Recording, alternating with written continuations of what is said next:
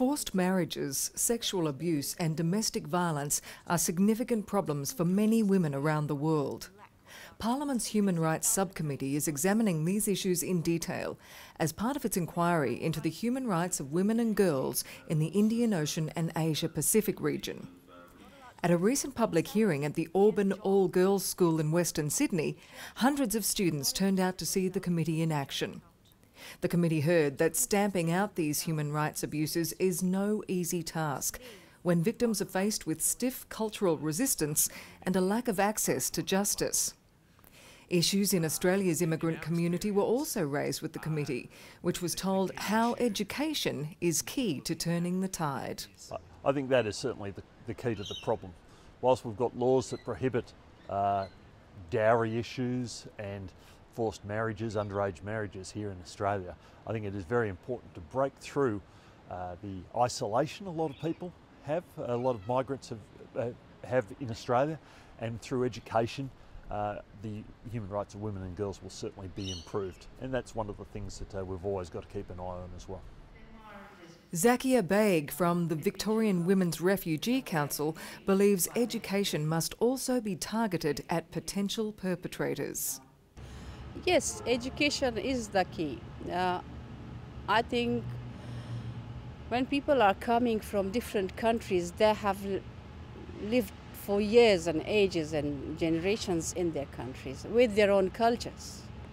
So certainly when they come here in Australia, they have a new life with new laws and new way of lives.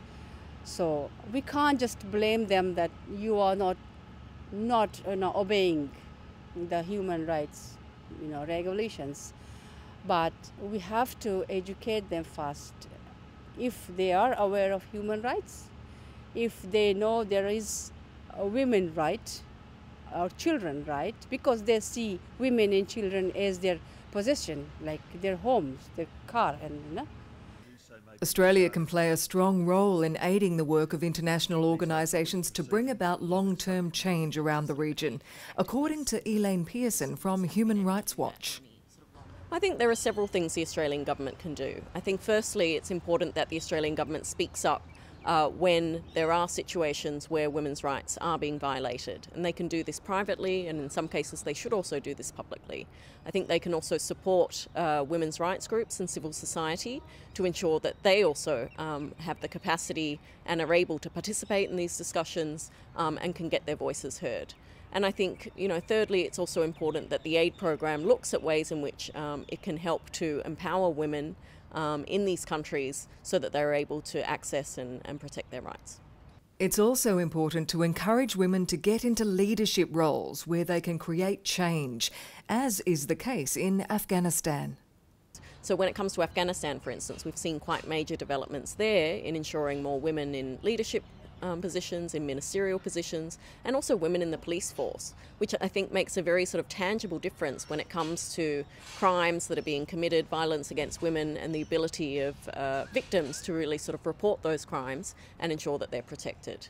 Students took the opportunity to question committee members on the topic. I think it was a wonderful idea because we got to experience firsthand what we're learning about through our legal study courses, and so it provides us an insight for our learning experience.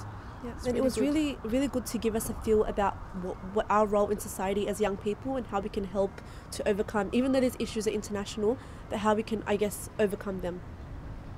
It grows our experience when senators come to our school. We give our say, and we know what our rights are and what we can contribute as young people.